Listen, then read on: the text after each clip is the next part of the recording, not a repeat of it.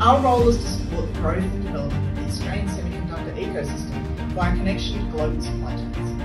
I'm looking forward to exhibiting at SEMICON Taiwan and meeting with stakeholders to bolster existing relationships and form new ones. Dear friends, SEMICON 2024 is looming, so why don't you come over and check the Czech chips and so much more. France is back at SEMICON Taiwan, so please come and visit the French Pavilion at SEMICON and connect and exchange with the best of French leaders in innovation and tech industry. See you there.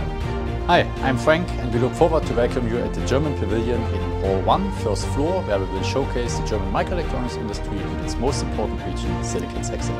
Benvenuti, welcome to the Italian Pavilion at SEMICON Taiwan 2024. We are looking forward to working and sharing with you. This July, Kyushu University founded a new company named EUV Photons, which provides EUV radiation and analysis service. Hello, we are Saga Prefecture. Here is an ideal environment for the semiconductor industry and excellent local companies to work with. We are looking forward to seeing you at our booth. Ladies and gentlemen, my name is Guido Tielman and I'm the representative of the Netherlands office in Taipei. This year marks the 10th year of Dutch presence with the Pavilion at SEMICON Taiwan. So also this year we warmly invite you to visit Team SEMICON NL at the Dutch Pavilion, where you will be able to meet with representatives of companies that have some of the most applied, innovative and go-to market technologies that the global semiconductor sector has to offer. So do get in touch with the Dutch at SEMICON Taiwan. Team SEMICON NL is committed to our joint success. Thank you.